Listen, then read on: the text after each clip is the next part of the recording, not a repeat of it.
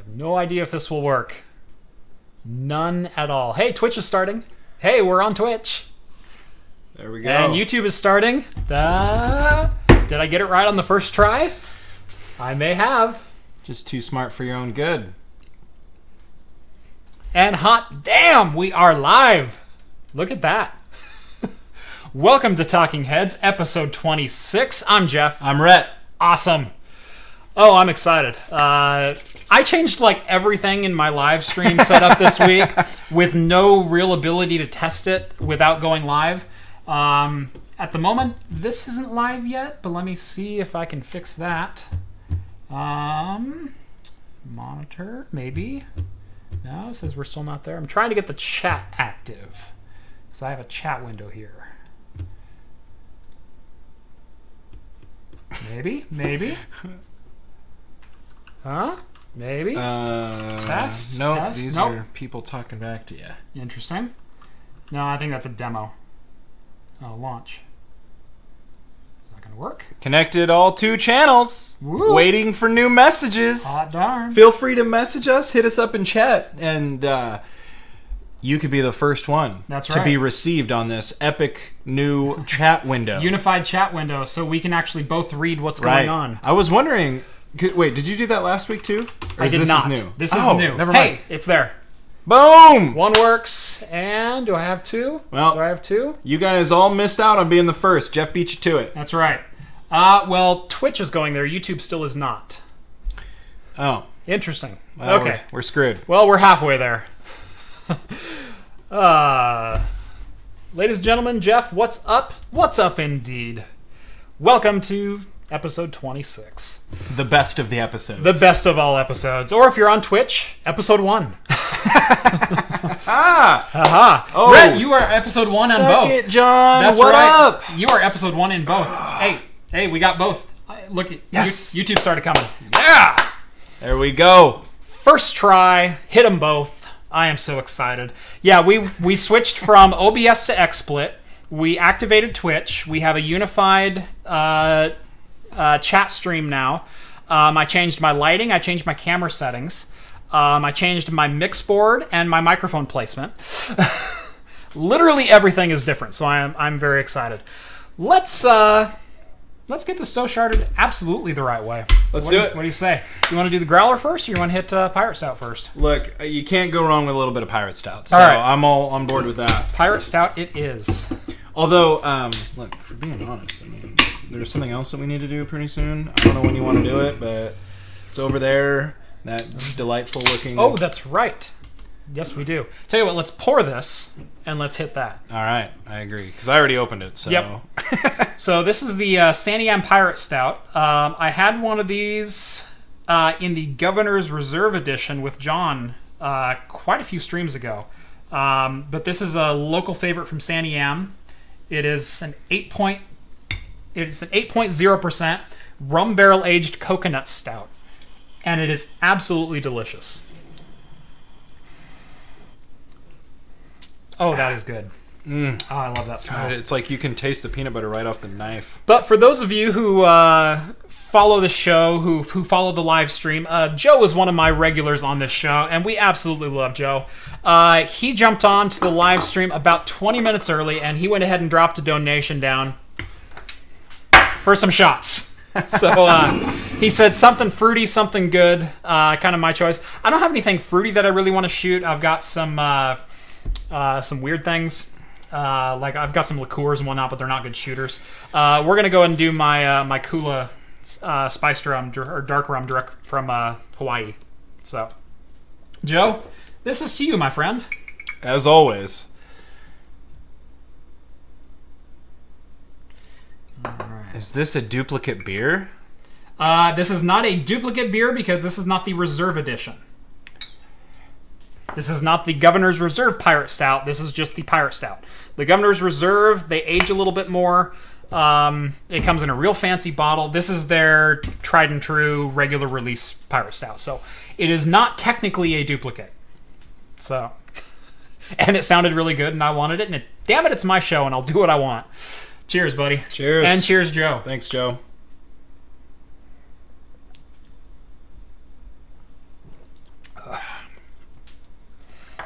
Ooh, that's good.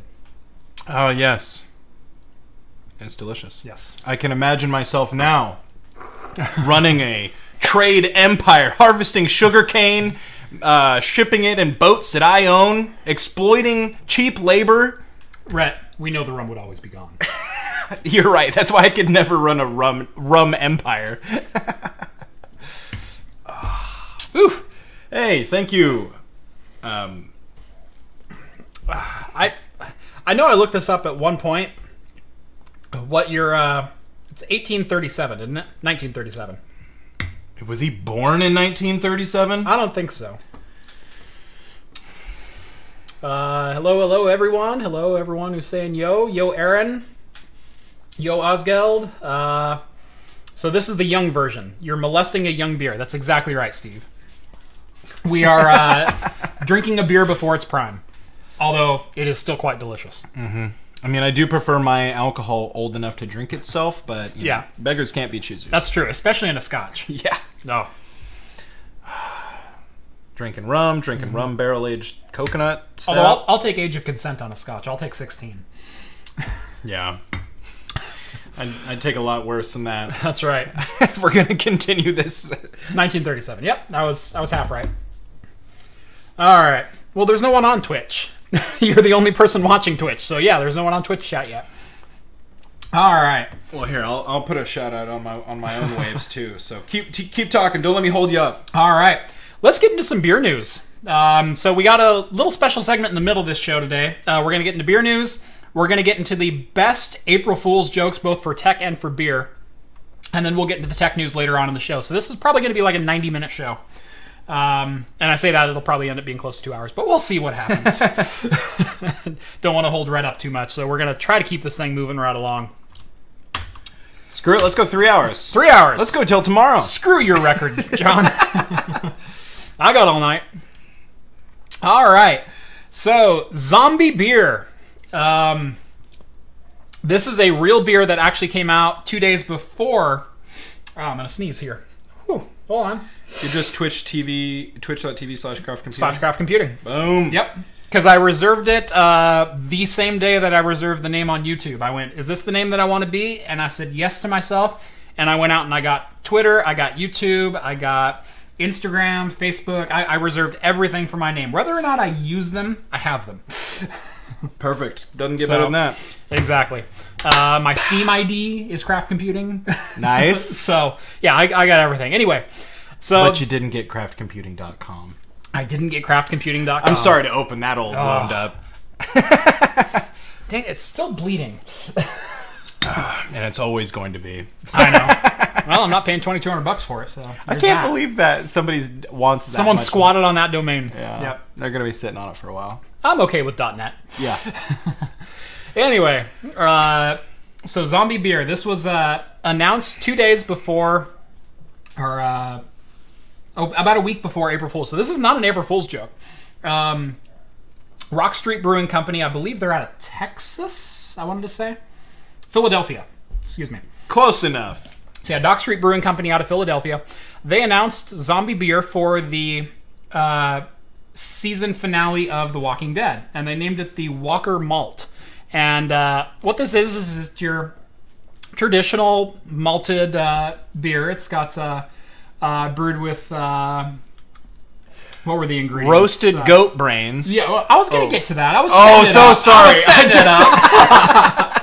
It's an American Pale Stout with wheat, oats, flaked barley, organic cranberries, and smoked goat brains. Yum. Just like Mama used to make. Right. So here's a picture of their kiln that they were smoking the goat brains in. That seems like an awfully small load of goat brains. Right. Well, I think it's a pretty exclusive release. Oh, okay. Yeah. Are we on Twitch? We are on Twitch, and yes, it is nice.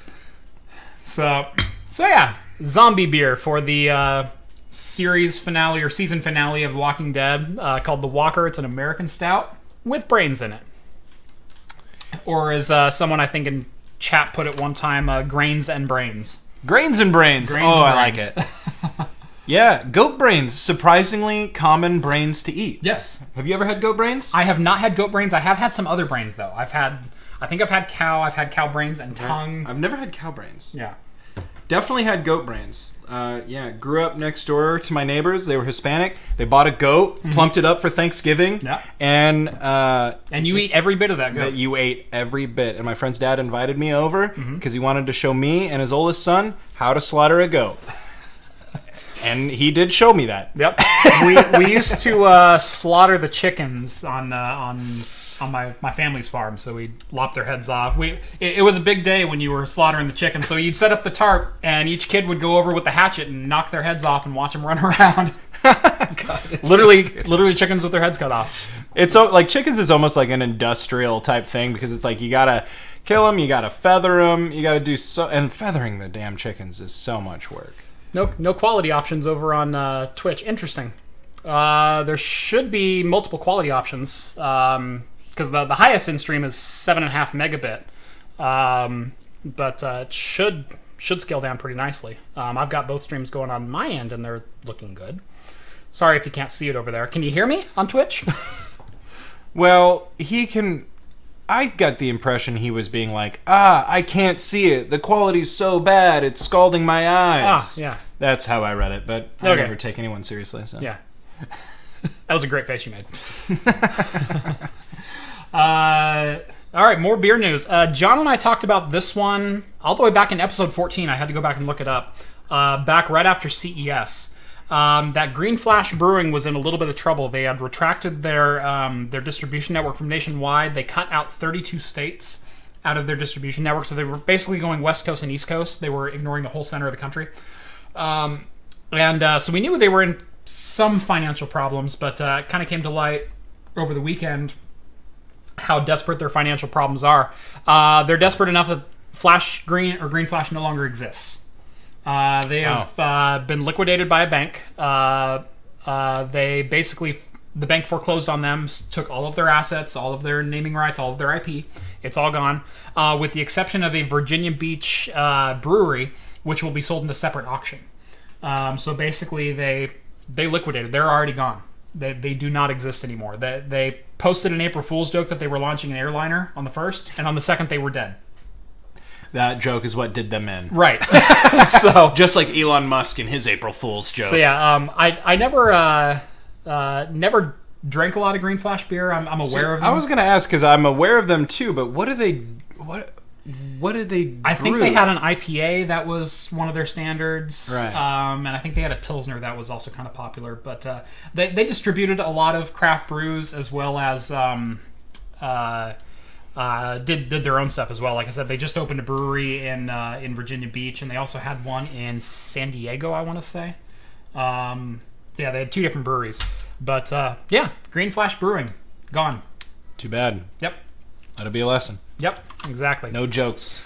Basically what happened is they built the Virginia Beach Brewery and overexpended their capital, and then they said the overall decline in the craft beer market, which means they couldn't keep up with the rest of the craft beer market. So, yeah.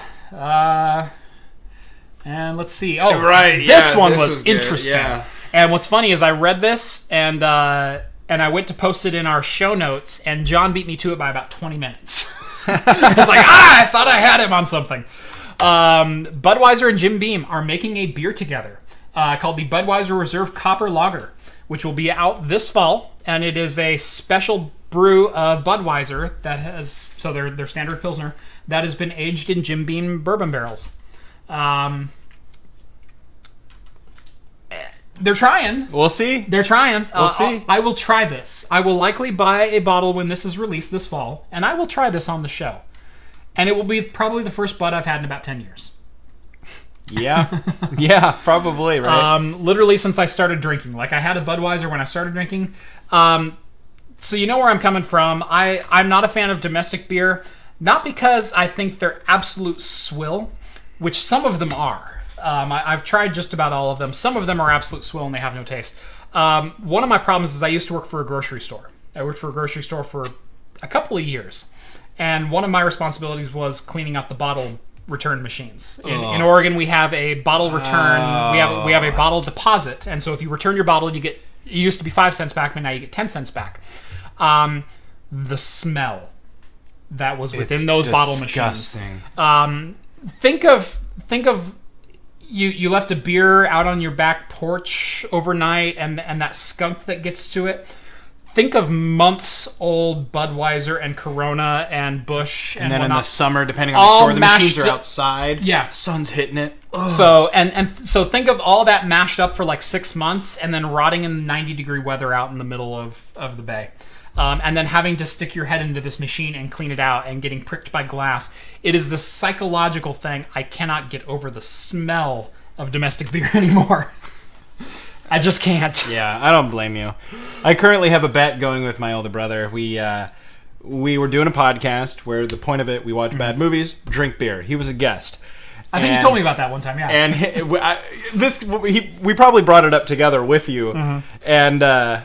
And I had said something silly along the lines of, well, hey, like, any beer worth drinking is a beer worth spilling, because I had accidentally spilled some beer. Right. The point being, like, if you're drinking it, you're having a good time, right? So you can spill it. Like, it's okay. And he's like, that's not true. He was like, Bud Light is a beer worth spilling, and I would never drink that. And I was like, whatever, but that's not what I meant. Yeah. Anyway, we have a bet. He's got 4 years left, maybe 3.5 years. If I can get him to drink a Bud Light, he owes me a bottle of Lagavulin 16s. Oh, there you go. Yeah. Ooh. So I'm. Tell you what, you bring him over sometime. I will sneak some Bud Light into a drink, and we will split that bottle. Hopefully, he's not watching right now. That's right. Because that was my plan. He'll never come over. He's actually coming over to he was talking about helping me move this weekend, and I was gonna just buy like 6 cases of Bud Light. Like, anybody thirsty here? Yeah. Just throwing them. I got lots, man. Just start checking them. He's like, oh, I need some water. I'm like, sorry, water's shut off at the street. You got to drink this beer if you're thirsty. That's right. This is as good as water. We'll see, though. I don't know if that'll go over well with the other helpers. So that's our standard beer news for the week. We're going to get into some April Fool's talk, because there was some good stuff that came out this year. Yeah. Being a weekend, none of the tech sites did a lot of elaborate pranks. There were a couple good ones, though, I thought. If you follow ThinkGeek.com, they sell a lot of products. Every single year they do an April Fool's gag. And so they'll usually come out with like a dozen products, and they're all ingenious. They're pretty good. So if you never follow ThinkGeek on April Fool's, it's amazing. This is their lineup this year. And what's funny is I found one of their items just randomly. They're Klingon alphabet fridge magnets, which I will totally buy if they ever produce them. Absolutely. But I started looking at them, and all of the ones this year are gold. There's the Rick and Morty screaming alarm clock. So the sun that comes over the horizon, they're going, oh, this planet isn't so bad. So what it is an alarm clock that rises over the horizon and screams for 42 hours. You can't turn it off. There's a snooze button, there's everything else. All the buttons don't work on it. So they have a video of this going off, and this guy trying to turn off the alarm clock, and it's just screaming at him the whole time. So that was great. There's the Klingon alphabet. There's the Jurassic World dinosaur detection system. This is a good one.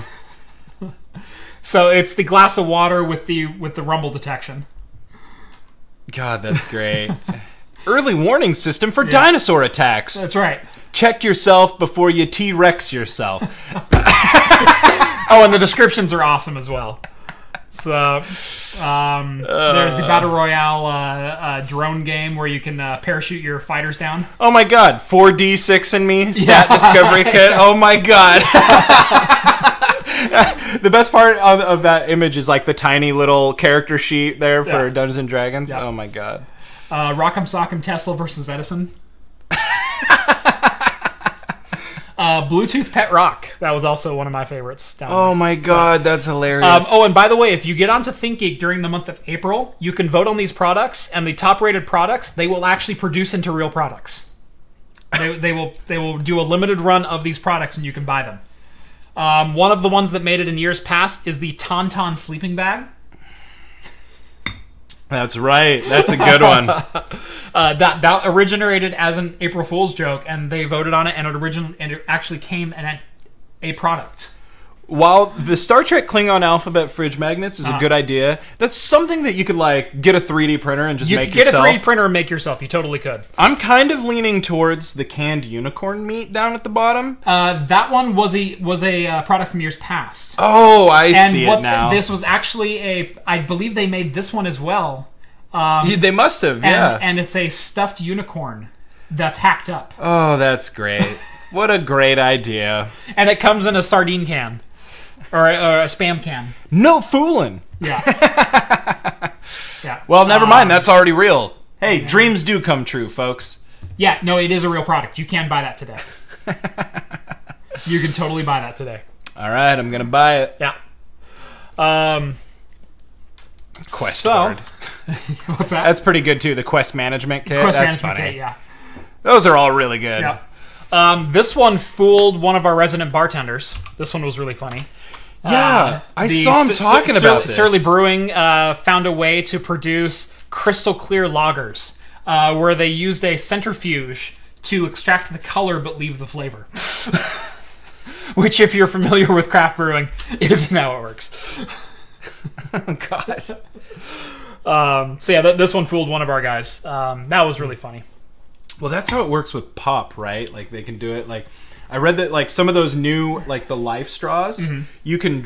The pores in this water filter are so fine that you can drink Coca-Cola through it, or filter Coca-Cola through it, rather, and what comes out the other side is clear. Right. You filter the color out of it. Right. I've heard that for some of them. I don't know if it's true. That might be a good test on the show one of these days. I would be down for that. Yeah. Because I think the two filters that I've seen that touted for is the Mini Sawyer, which is... It's like an inline one that you can put to a bladder on your back. Yeah. And then the Life straw, which... Life straw, which is the Bear Grylls drink your own pee and you get water out of it. Yeah, exactly. Yeah. So, but yeah, there were a whole slew of April Fool's beers jokes. As I mentioned, the Green Flash Craft Air that came out on Sunday, and the company was dissolved on Tuesday. There's the Spellbound Milk IPA, not a milkshake IPA, just a milk IPA. they're cutting out the middleman. This one was really funny. The Vermont style IPA, very Vermont. the new Very Vermont Alfalfa Tractor IPA, hazy, juicy, and very fictitious. Oh, the image is just great. It's like a bunch of alfalfa that's been dumped in the top of a tulip. Cape May Brewing, the floating brewery, Coppertail's Free Dive toothpaste. Oh, jeez. And the Terrapin Bless You Spring Seasonal IPA. Yeah, think about it for a second, and this kind of sinks in. Oh my God. Gesundheit. Yeah, so all great gags. I was going to jump into tech news, and this one had me fooled for a half second. No, this is also April Fool's news. Snapchat throws shade at Facebook with a Russian bot filter. Basically what it was a filter you can put onto your Snapchats, and what it was is it would automatically comment with a dozen Russian troll bot yes. comments. Oh my God. Was that a thing that they actually did as a joke? But... That's his great picture, comrade. That's funny. Yeah. That's great. Yeah. Which, by the way, as of April 1st, Facebook had admitted that there were 50,000 Russian bots that were present on Facebook, and as of April 3rd, they admitted, well, there might be like 1 million of them. We don't know. Yeah, the number just went up like crazy, and ever since last week, with all the stuff going on with, certain news personalities and all that, all of these Russian bots have come out of the woodwork to support these people who are losing ad sponsors and things like that. Right. It's just bananas. If you're an old school tech, this one was hilarious. Hello, YouTube. Today we're gonna take a look at an extreme This one was the one that actually fooled me for a half second. This is a guy who posted a video of a 4-way, 4-core 3DFX Voodoo 5 board with 4 AGP slots, which is a real configuration. That is 6 Voodoo 5 chips on a single CPU. This bitch over here. This is the 32 Voodoo 5 9000. It's a 32-way SLI card. This card only takes to which I actually searched for on eBay. It got me that good. So the that board way you looks get a lot of amazing. Okay. Okay. Compared to this. Oh my god. So I actually watched this video for like 5 minutes. It's only like a 7-minute video. So this is a real board over here on the left. Over here on the right is their April Fool's joke. And let's turn it on. So he turns on the system. The system looks like it posts. All the fans speed up. Now I should have caught on when he posted it up. That he posted it up, and all of a sudden there's like things blowing around the room from the fan noise. The post-it note starts blowing, and the bag on the desk starts blowing. And the audio is... And he's trying to talk over this thing. But it boots into Windows 2000. He goes to Device Manager, and he goes, so I have 32 Voodoo 5 cores detected. And I went, that is totally a legit product. And I hook, line, sinker, I fell for this. I totally did. For a good 5 minutes after I had stopped watching the video, I'm like looking at eBay and trying to find a Wikipedia on this thing for like the most illegitimate card ever made. And I went, wait a second. Wait a second. Hold on. This may be a fake. And sure enough, it turns out it is. But this one got me.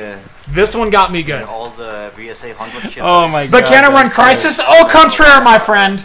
Oh, you don't know. You don't know the depths to which this guy went. Oh no. Here it is, running Crisis! Oh my god, this is amazing. They went all out. Like I said, I bought this hook, line, sinker. I was all in. I was ready to buy one to put on my shelf. Oh my god. That's hilarious. I like how he's so full of himself. Yeah. LOL. Sorry, LM Dixel. However you want to say that. Can it run PUBG? I don't know if that PCB has ever given me a harder erection. I wanted this card like no card I have ever laid eyes on in my life. This is hilarious. Yeah. And I just love the added effect of the post-it note, just like... Yeah. Oh, and the noise. Go watch this video. It's in the video description. It's just a direct link to his YouTube video. He only had 6,500 views. And I stumbled across this. It was in one of my suggested front page YouTube things. Take cover! This is... Well, he's filming himself selfie style. And he's trying to do a two-handed operation on keyboard and mouse. And so he notes that I'm going to have some trouble doing this at the same time. No excuses. Yeah.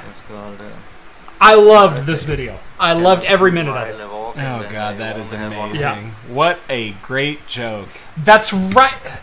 Thank you. He made the card from the Maximum PC ad. I believe I may have this issue of Maximum PC. I have a stack of them like about this. I've got like 6 or 7 years of Maximum PC. I may try to find that ad this week. Testing the bitchin' fast 3D 2000. That's right. So, yeah. Yeah. Oh, look. Next time, you gotta dig out that ad, see if it's in there. I'm gonna see if I can dig up that ad, because I have 6 or 7 or 8 years of Maximum PC. Like, I subscribed from, like, 1996 through 2004 or something like that. With no gaps. And I have every magazine still. Yes. I have the magazine from the original 1 gigahertz race when it was AMD versus Intel. Who's gonna win? Oh, yes. From 1999. I have that article. That was the time to be in tech. Don't mix beers and eBay. I wasn't drunk when I watched this. But yeah, don't mix beers and eBay. That's how I ended up with a brand new camera and lenses. It's happened to It was very late at night, and I'm browsing eBay, and I'm like, oh, that's a really good deal on an A6000. Oh, that's a really good deal on a speed booster. Oh, I just spent $1,000. The other day, I had been drinking while packing up my house, and I ordered like $50 of Domino's. So, whatever. Jeff, check his last April Fool's Day with the BF3D 2000. I will have to look that one up. Though, it's funny, for every April Fool's like tech joke out there, there are people who actually bought the DVD rewinder. Yeah. ThinkGeek a couple years ago did a Betamax to... no, it was a HD DVD to Betamax converter. So they took a dual deck and they photoshopped it up to be a that's HD DVD to Betamax ripper. I love ThinkGeek. They're just the best. Yep. Mix beer and Coke? No. What? I won't mix beer and Coke. Oh. Although, if you want to see some beer cocktails, John over at Hops and Brews and myself are going to be doing a beer cocktail series of videos. And in fact, I think we're going to film one here within the next couple weeks. So watch for that by the end of April. We will have some beer cocktails out there. There are some delightful beer cocktails. Yep. Somebody needs to, after that one time, needs to put some Forge hot iron into a beer and make a oh no, the name just escaped me. Right there. It's right there. A flip? A flip. Flip. Thank you. We will do that sometime on the show. That'd be I will do a red hot iron. I will make a flip on the show. That is one of my goals. You know, I have a Forge. Do you? We should do it with the Forge. We totally should. Legit burning propane in there. Yeah. Heat it up like we're going to hammer it away. Yeah. And drop it in there. That's totally what we should do. What about the rock beer? We may have to get some of that rock beer as well. I'd be down. Yep. This is like the third time he's brought it up in chat. I know. So we have to. We have to. Yeah, no, I didn't mention it the first couple times, but I just saw. We're like fairies. If you tell us to do something 3 times, we're contractually obligated. That's right. So. But only if you pay? That's right. Pay first? Yeah. Cloud, I see you every week on chat. I know we're awesome. Thank you for watching. You're awesome. I love how we clicked at the same time. That was pretty impressive. We didn't even plan that. No, we're just operating on the same wavelength. How far you've come from missing your... I'm Jeff. I know. I'm Rhett. I know. Well, now every time I know that it's my Wednesday, I start practicing. I'm Rhett. I'm like, I'm Rhett. Throw it up. I'm Rhett. He stands in the mirror for like an hour before the show going, I'm Rhett. Today I had this grand plan since it was the April Fool's Day episode. I was going to hijack it and say, I'm Jeff. Just jump in there before me. Yeah, I don't know why I didn't, but oh well. That would have been good. So I had a plan for an April Fool's joke. I'll go ahead and disclose this, and then we'll move on to the tech news of the week. I had a plan for an April Fool's joke, but the climate of YouTube at the moment prevented me from doing it. Oh, no. Okay. This isn't really beer I'm drinking, is it? Just kidding. Yours isn't. Damn. Wait, which one did you... There's no telling now. Oh, well. Oh, no, the green sticker's there. Dang it! So I had a plan for an April Fool's joke, and I was going to include this in my video that released on April Fool's weekend. But I didn't do it because of the current political climate. Since the intro of my show, since my very first video I ever filmed, I have been compared to the Forgotten Weapons guy, to Ian over at Forgotten Weapons. Okay? I own guns. I own a fair number of guns, hunting guns, handguns, etc.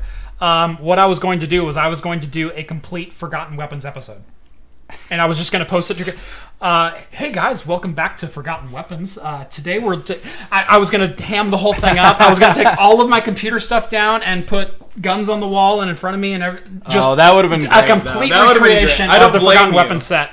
But under the current climate, political climate, YouTube climate, I couldn't do it. I could not do it. I wanted to. It would have been hilarious. I would not have included a beer in the video. It would have just been, this is Forgotten Weapons. I was also going to redo my intro. So it's my same intro and same sound effects. But I'll have Forgotten Weapons in my font and like a gun with the magazine filling up for the... Oh, yeah, that's really clever. I had everything mapped out for the joke. I was going to go whole hog on it. I couldn't do it. I could not post it. I didn't want to get a strike on YouTube. I didn't want to drop half my users for being a gun nut or whatever else. I don't blame you. I love you guys, but I got this thing going, and I want to keep that exponential curve that I have right now. It's a good growth curve. So, here's accurate photo of Jeff and Rhett in color 2018. It's pretty close. That beer is way too light. Yeah, we don't drink that light swill. Although we do. I don't discriminate, honestly. I thought you should have started the video in Russian. Nazdrovia. Nazdrovia. Yeah, they're going to take that video down, Jeff. Yep.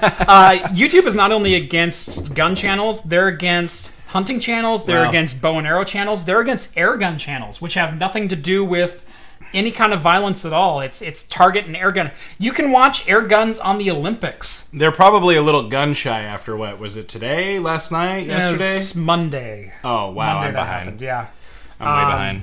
Yeah, Monday or Tuesday. It might have been yesterday. They're a little shy. Yeah, which I don't blame them for that, but at the same time, it's still a legal topic to talk about. But at the same time, if their advertisers are pulling out, they have reason to not support that thing on there. It's a business. Yeah, it is a business at the end of the day, and it sucks. And we have free speech in this country, but like the XKCD comic says so much, they have the right to show you the door and say, we're not going to let you on our platform and talk about things that we don't agree with. Yeah. So it's their total right to do that. They could come down on beer channels next. I don't know. I think I would be able to evolve as a channel. Right. But it's not like firearms are my business or beer is my only business. In fact, my beer videos suck on this channel. I get 10,000 views in 3 days on most of the videos I post, and then I post a beer vlog, and it's like, 400. Yeah. So, well, some people... Yeah, air guns. Ted's Holdover is one of the last holdouts, but they banned Pyramid Air, which is just an online retailer for air guns, and all they do is they post reviews of how to operate the guns safely and how to fire them, how to review them, and what the accuracy of the air gun is. They banned that channel. Pyramid Guns is gone. That's too bad, because that seems like a very Pyramid Air, excuse me. That seems like a very useful. Yeah, there's like 20 or 30 air gun channels that have been struck from YouTube. Like I said, Ted's Holdover is one of the only remaining. Well, and it sucks because that's an entire hobby, that's an entire niche of people that no longer have content. Yeah, it's terrible. Well, hopefully they can find it somewhere else. It's just kind of it's just the wrong timing for it. You know, maybe in a couple years things simmer down, it comes back. Mm-hmm. You know, things. Hopefully, you know, people have figured it out where everybody's happy enough. You know, the interesting thing is. Everyone always says, who's going to compete with YouTube? Where can we take our content to compete with YouTube that can deliver the kind of audience, the kind of bandwidth that YouTube allows? A lot of the gun vlogs moved over to Pornhub. I saw that, actually, yeah. I was going to say, I couldn't remember where they migrated, but I did see that. Yeah, they migrated over to Pornhub. And if anyone has the video infrastructure server already set up to compete with YouTube, it's probably Pornhub. Yeah, their infrastructure is probably a little... better. It's probably right. I would say at least equal. Yeah, at least I'd say. I love the statistics that they rained out after the missile scare. You know, they sent out the warning that North Korea had fired a missile towards Hawaii or whatever. Yeah. And they posted the statistics where it dropped, but there's still some people. But it drops to like 20% of normal. And then my favorite, though, is after the all-clear signal. It goes to like 130. It's like 200. Yeah, I was going to say, it's like, wait. And then you just imagine people like, oh, thank God! Someone says they have a Viper Nitro Express. I have a Crossman Nitro Venom. That's my air gun that I use. And I love it. I plink with it in the backyard. I take care of the starlings that are out back, because nothing says starlings stay out of my yard like a bloody starling on a fence post. Yep. You shoot a starling in your yard, they will not come anywhere near your yard for 2 years. At least in my part of the area. So. They're just like, oh God, he got Sean. Yeah. Yeah, no, seriously. You shoot a starling in the yard and you leave his bloody corpse on your roof for 2 or 3 days, and then you go up there and you throw the bird away. For 2 or 3 years, I would have starlings land on my fence, but not come down into my yard. They knew, stay out of this dude's yard. That dude's crazy. That's genetic memory, too. Yeah. You got to imagine that just being passed down the line. And I could picture one of them on the fence with his buddies, and one flies up and goes, Steve, no. Don't do it, Steve. Just father bird takes his son bird out back and just spanks his ass red raw, just like, you do not go into that yard. What have I told you 1,000 times? You're lucky this is all I do. We were on April Fools, and somehow we ended up on air guns and starlings protecting their young from the crazy air gunner. That was a great segue. Let's get into some tech news. It's spring, so it's spring, you know? Yeah. Let's get into some tech news. One of the biggest ones that dropped that has been quite a few years in the making and coming, but this is the first time that it's been publicly disclosed by a relevant party. And that is Apple plans to use its own chips in its Mac desktops and laptops starting in 2020, replacing Intel as the CPU that they've used since 2005. There's been quite a bit of speculation on this for a number of years. It first kind of hit the mainstream media about 2 or 3 years ago. In fact, here's an article from 2016 that says macOS Sierra code suggests that ARM processor that has support for ARM processors inside of the root code of OS X. So that was the first time it was kind of publicly disclosed. Apple's been on this path for a while, and it was suspected that this was their end game since they started making their own silicon for the iPhones. Right. For the iPhones and iPads, their A6 whatever chips. Right. They like controlling 100% of their ecosystem. They want to control their own launch dates. They want to control the progression of their ecosystem. They want to control the hardware and software 100% wholeheartedly. Right now, Intel does not allow them to do that. They have to abide by Intel's rules. They have to use Intel's off-the-shelf components to produce their machines right now. Apple's not down with that. That's not the way they operate. So, like I said, it was kind of suspected all the way back in, I think, starting with the iPhone, the 5S that had its first custom silicon? Maybe the iPhone 5? I was going to say it was in the 5 family. Yeah, maybe it was the A4 or something like that. But anyway, one of the iPhones came out with custom silicon that was not designed by Samsung or any of the ARM partners, but designed by Apple in-house. Apple already uses ARM coprocessors for their security processing. So they've been experimenting with it in that scale. They integrated the same CPU that they put in the Watch OS, or in their Apple Watch, into the touch bar of the laptops. That touch bar is actually a separate computer from the main laptop. Not a lot of people know that. That is a 100% separate individual computer that simply talks to the computer and gets commands basically over serial interface. I had no idea. Right, exactly. So they've been experimenting with this for a number of years, and this is not a shock to people who are in the industry. When this was publicly announced by Apple, when it was confirmed that, yes, we would like to move off of Intel Silicon and onto our own, Intel stock plummeted. To the order of like 12%, I think. Oh. Its peak. Yeah. So Intel lost like $3 billion based on speculation from 2020. Wow. And Apple is by no means Intel's largest customer, but they are a significant mover and shaker within the industry. Risk is going to change everything. Hackers joke. Sorry, I was reading chat. Rhett wasn't catching up. I was trying. No risk, no rewards. Spark. Oh, Spark. I have a Spark workstation in my garage. I have a Sun Spark workstation. Really? I do. I have a Sun Ultra 45 out in my garage. That's legit. That's right. Look at you. Oh, I will say, words. What did me in right from the start was our friend Joe Colvin demanding of us to enjoy some fine Hawaiian rum made with the purest sugarcane. Delicious.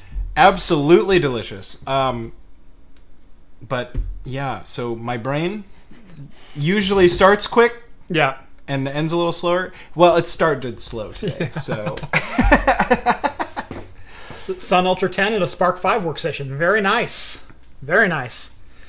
Oh, legit. Yeah. Nice. Friend has a boatload of Tadpole laptops, all Spark. Very nice. I have not heard of a Tadpole laptop in the wild for a number of years. That is very cool. Anyway, so you were saying, do you know what you were saying? Just that, thank you, Joe. Thank you, Joe. Thank you, Joe, yep. for that's where I am. For giving us the rails that we took the show on tonight. For continuing to carry those rails. Yep. That's what I will say. We couldn't rightfully let you be such a boss and not toast to your mighty name. That's right. So thank you, Joe, again. But anyway, Apple potentially as soon as 2020 will be making their own silicon for Apple desktops and laptops. Well, if all goes according to plan.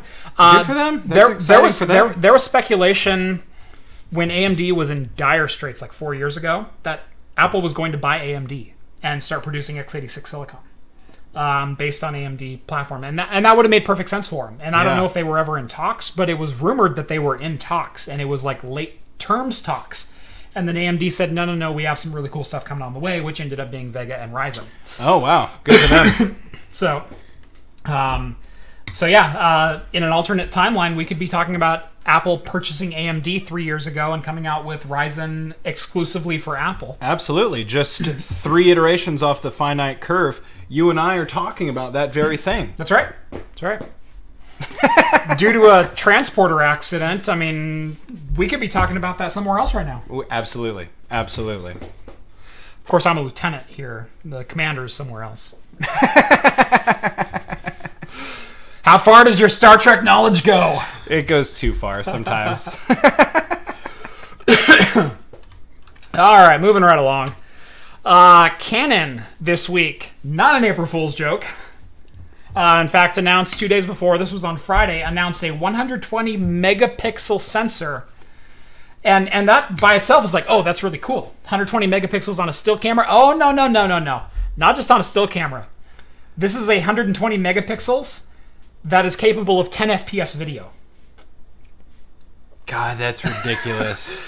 If you can imagine the amount of bandwidth that is required for a 13,280 by 9184 resolution video, uncompressed. Oh, and by the way, 1080p is 2 megapixel. We're talking about 120 megapixels, 60 times the resolution of 1080p at 60 FPS. That's ridiculous. Yeah. So, the images that they've shared with this. I'm interested in like what kind of, because the number one thing they were talking about right up there at the top is the digital zoom of that. So here you go. Now, when they zoom, is this digital? No, this is digital zoom. Oh my god. Yeah. That doesn't even make any sense. No, it doesn't. Why would you ever need optical zoom again? Right. So yeah, that's the image that they're able to capture on this 120 megapixel sensor. Look at that. No. Look at that. I refuse to accept that. That's not real. This is for seeing counterfeit money. Looking at the weaves within the fabric of money. This is a Japanese yen. I know that because Nippon means Japan. That's right. Future applications. Let's imagine you go to a sporting event. So on the left is their 120 megapixel sensor. On the left or on the right is a 1D Mark IV, which is capable of 4K video. But I believe they had it at 1080p 60 FPS. So here's the two images side by side. Again, you can tell the one on the right is only 10 FPS. Right. You can not only identify faces, you could read names off the jackets. 7 times zoom right here. So this is 1080p. This is 120 megapixels.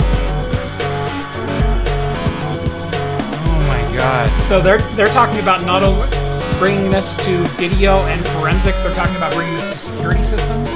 Having one camera that can zoom in literally infinitesimal. I can think of 100 scenarios in which something like that would be useful. Right. That's not only impressive and amazing, but also kind of frightening. Yeah. Not a transporter accident, a temporal anomaly that was disrupted by a warp field. No. Our engineers are way more careful than that. Right. They had the deflectors calibrated properly to avoid such a scenario. Not only that, but they had the... oh, God, my brain. Never mind. Our gel packs were all recently replaced. He ran a level 3 diagnostic. Exactly. Yeah. Not only that, but the... Our guy knows his stuff. Okay. I wouldn't say put Scotty to shame. I wouldn't say put Jordy to shame. I might say put Miles to shame. Certainly Bolana Torres to shame. Yeah, I said Nippon is Japanese. Yeah. Bro.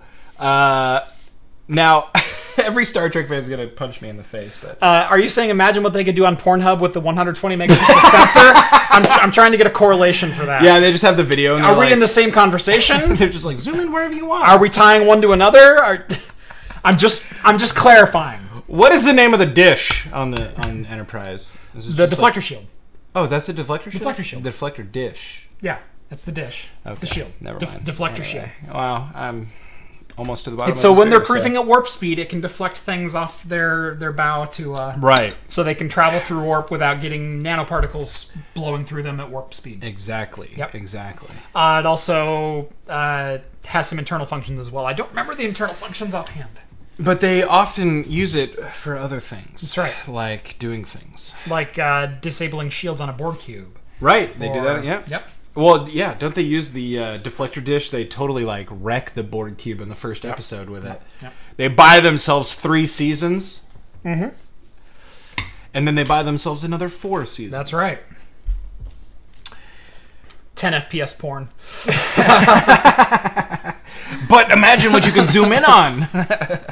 Um, Wow. Hey, that mold looks like it needs to get checked out by a yeah. doctor. I mean, it's a little misshapen. That looks infected. Strange color. Oh, how far off the rails are we going to take this? I don't know. I can't believe I forgot that you already mentioned the deflector dish as the... Whatever. My brain. That's all right. I was there last week. Don't worry about it. At a lower res, 80 megapixels, for instance, should be like 30 to 60 FPS. That's entirely possible. Entirely possible. More tech news. We kind of knew these were coming out. AMD announced at CES that X470 boards were coming out. Now we're starting to see what the board partners are producing. This is an article from eTechnics. Great guys over there, Andy and Pete, and Mike also. But this was also posted on videocards.com.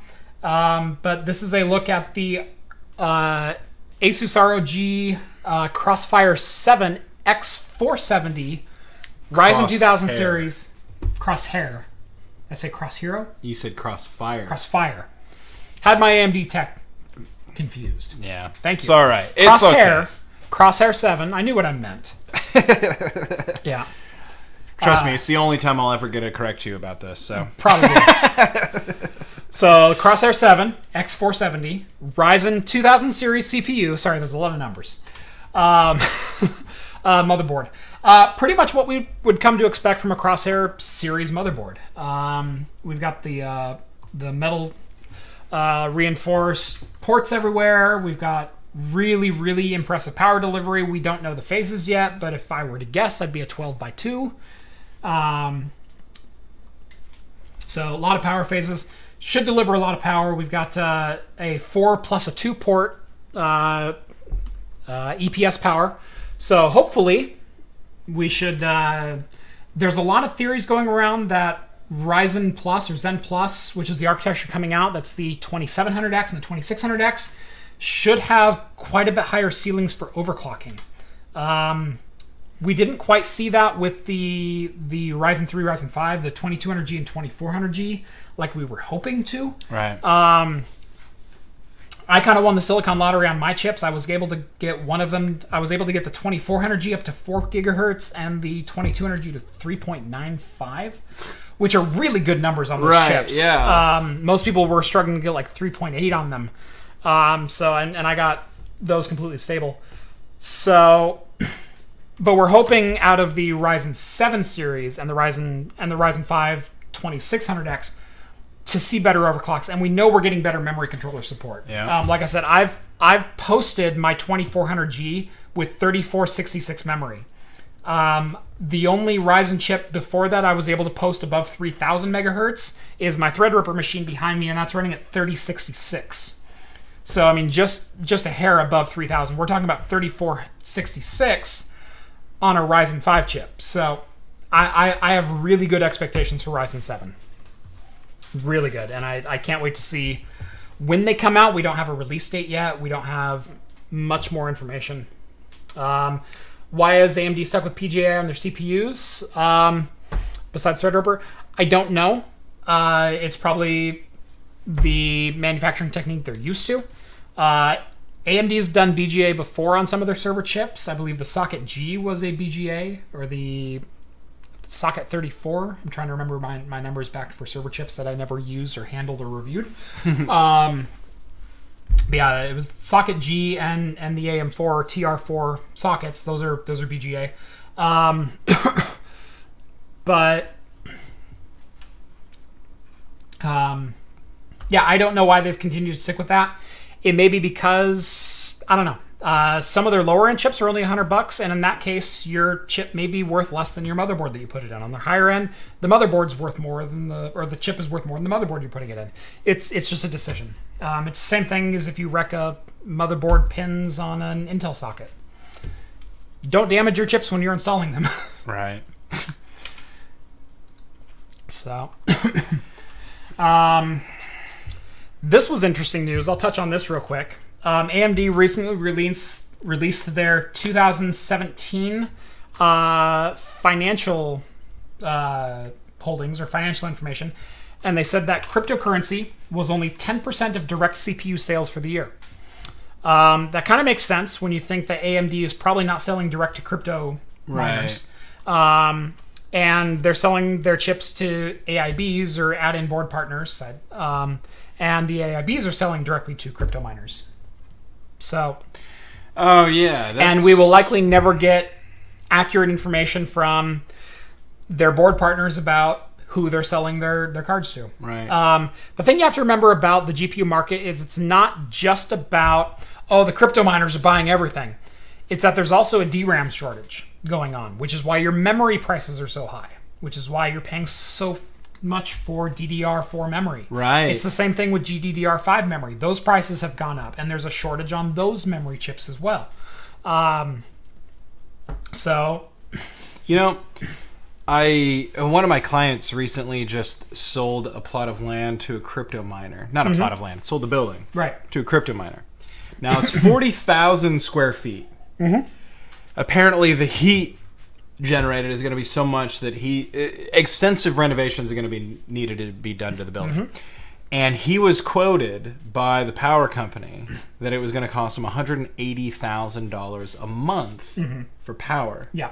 Do you think he's going to make money on this still? Yes. Okay, that's all I needed to know. I just remember thinking, like, not mining GPUs. In fact, I didn't have this in my notes, but Ethereum finally reached a breaking point for GPU efficiency versus power consumption versus hash rate versus everything else. It's gotten so saturated in the market that Ethereum is no longer worth mining on your GPUs. And in fact, I've been saying this for about a month now, every week on the show. GPU prices are coming down slowly but surely, and miners are starting to sell their rigs, especially the personal ones. Right. I am seeing today on the Portland Craigslist GPUs at retail cost. There you go. Not below retail cost. There's still used cards out there, but I saw a 1070 for $385 today. I saw a 1070 Ti for $450, and I saw a GTX 1080 for $550. See, well, and that's the thing. They're starting to get rid of the rigs, and they're starting to sell them at regular old prices. Right. So I figured, like, the market might have been at such a place where, but I guess with that much square footage and that, I mean, yeah. What's coming around though is Ethereum on Monday announced that they have an ASIC miner, which is like an AMP miner that is more efficient than GPUs, that gets a higher hash rate, that is more power efficient. It does a 15 mH hash rate on it, and draws only 180 watts of power.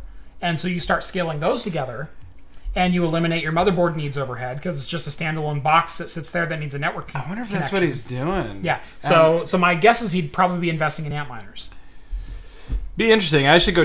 I should go talk to him. Maybe he should invest in Kodak Coin to bring it back around to CES talk. I think he needs to get on some Dogecoin. Yeah, Dogecoin. I should go down and Such talk currency, to him and just very stable. Wow. I should go down and talk to him and see, but I'm sure he'd be surprised. Like, how did you know that I was down here? You know, it's such a weird thing. I mean, what's up, man? It's like I didn't get a chance to actually meet him and talk to him, but I was freaking cleaning out his building the other day, and I was just like, you know, collecting some of my equipment from there, and and hearing him talk about what he expects, and then the fact that, I mean, the cost that he's buying the building for, the cost of the renovations, plus the, you know, his monthly like property tax on the place. Not only that, but his power bill and everything. It's just like, I don't see how he's going to make money. But again, I don't know. So, yep. I know, not personally, but a friend of a friend of a very good friend, back east. He just paid $450,000 cash that he had mined in Bitcoin for a new house. Damn it. Cash. I'm going to say that again. Cash. A lot of cash. Here's $450,000. I have a home now. Yep. Living the dream. Not an April Fool's prank. Got to clarify with that. Cloudflare is going to compete with Google for public DNS space. They launched 1.1.1.1 and 1.0.0.1 as public DNS registries, which means you are able to point your own computer, your router, your whatever else to 1.1.1.1 and 1.0.0.1 and get DNS resolution. The reason everyone uses Google is they're the biggest around and they're the only one that's really doing this in large scale. There's a couple small scale ones. There's OpenDNS, and there's a couple others that do something similar where they just do global DNS resolution outside of your local ISP, which all your local ISP is doing is looking at either Google or one of the other major registers to allow you to browse the internet. So Cloudflare launching a public addressable DNS is pretty big news. Someone who's competing with Google. And they're touting this as a privacy first. We are not collecting your DNS requests to mine your data and sell you advertisements. We are not going to redirect your DNS requests to more advertisements. We are not going to direct advertisers to you in any way. Your data is your own. Period. End of discussion. Do you know why this is so hard? Why opening a public DNS is such a difficult task. DNS in and of itself is not a bandwidth heavy or bandwidth dependent service. Right. The problem is when you get multi-billions of computers pointing at you, it becomes a little bandwidth heavy. It was also disclosed this week in the couple of days after this was announced and after this went live. It went live on April 1st. Such a great day to launch a new product. That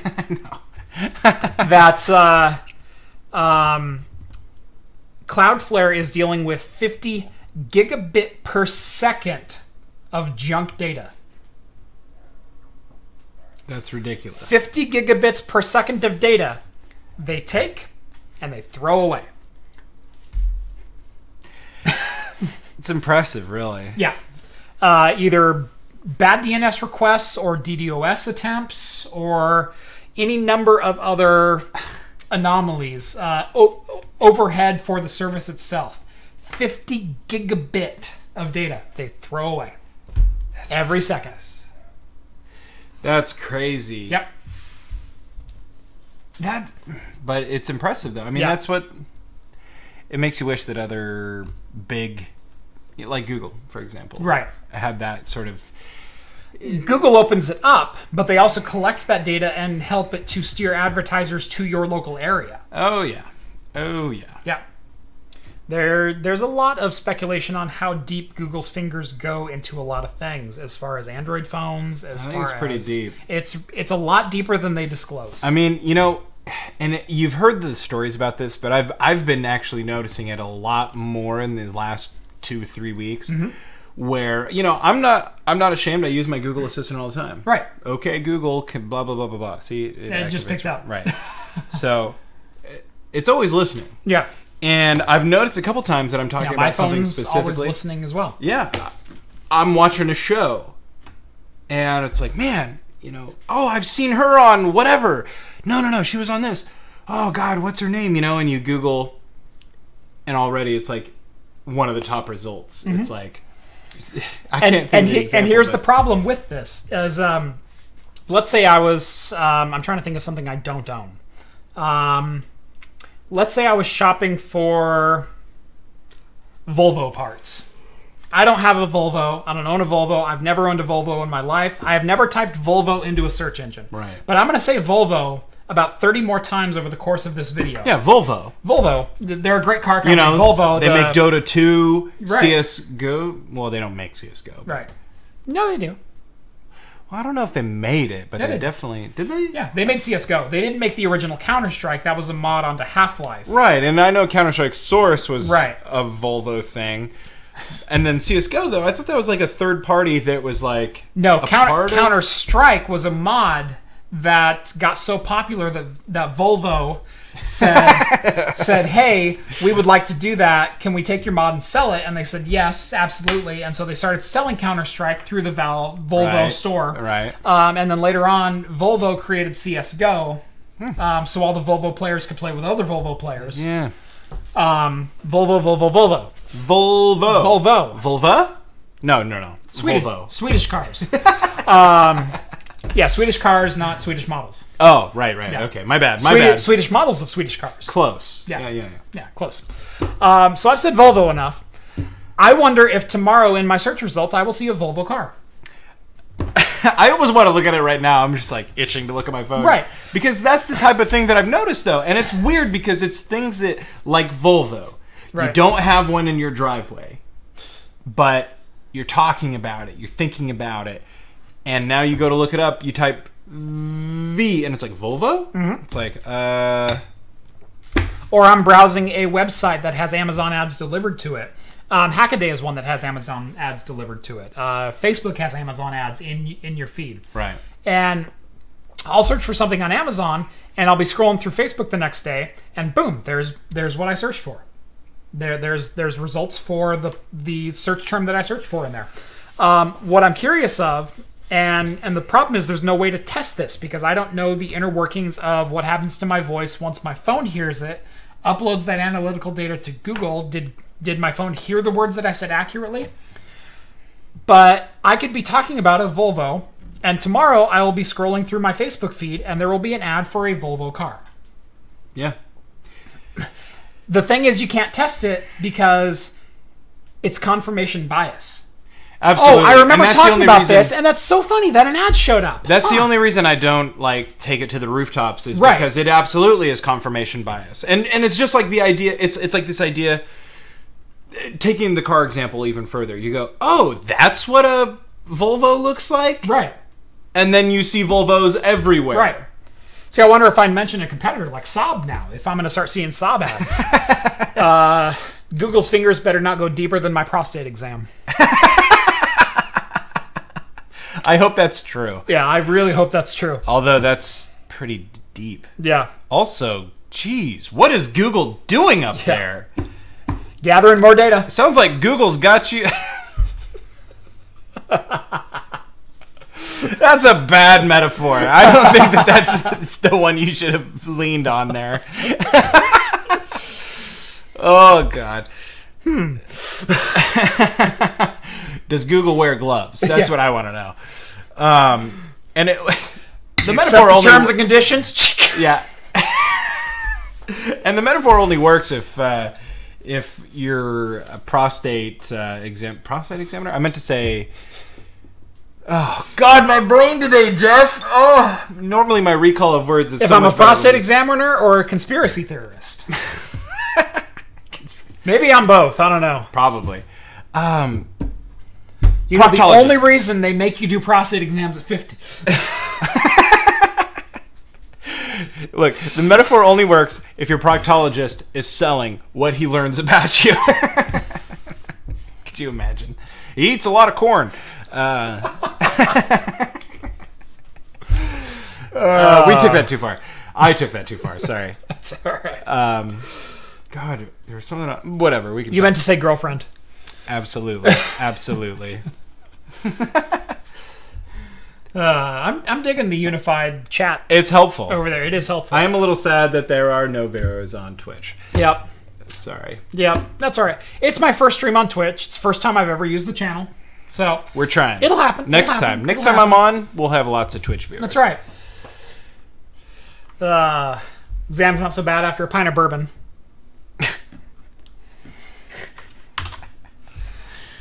Under Armour discloses the exposure. Oh, God. Okay. Discloses the exposure of 150 million MyFitnessPal accounts. Look, this is why you should never partake in fitness. That's right. No good will come of your fitness there. That's a lot of people. It's a lot of people. Not the biggest breach in recent history. No, not at all, but still. Yep. So, yeah. If you have a MyFitness account, If you have a MyFitnessPal account, I'd probably go check your credentials, change your passwords, etc., etc. Make sure you're not using the same password for a frivolous service like MyFitnessPal Right. that you are in your email. Make sure your email password is completely unique from any other password that you use. And make sure your financial passwords are completely unique from any other passwords that you use as well. absolutely. And it's 2018. You should be using a passphrase. Spaces help. Spaces help. Length trumps all. Absolutely. And if you go look, you can actually look at the statistics on this of passphrases versus passwords in general. And like you could just pound the keyboard at random. You could freaking like roll a dice and like press the corresponding key. No matter how random you think it is. Someone It is- has an algorithm to break it. Absolutely. Passphrases, though, you look at the statistics. Some of the lengthier ones are unbreakable with current brute force techniques. Yep. So keep that in mind. What was XKCD? Battery horse staple correct? Oh, damn it. Yeah. Backspace. What's really funny is a lot of... we'll go into password security here real quick. I think that's a good segue. Okay. There's an XKCD comic. Let's go XKCD... Password Strength. Password Here Here it it is. Number one. Okay. Oh my god, did it hear us talking? I'm just kidding. Right. So, we've trained ourselves over the years to create passwords that are very difficult to remember and very easy for computers to guess. Oh, you've got to have a number and a symbol and your firstborn, but don't use the year of your birth. Use the year of like an ancient relative's birth, then not your mother's maiden name, but your sister's illegitimate father's mother's maiden name. In fact, just use a bunch of made-up things. Right.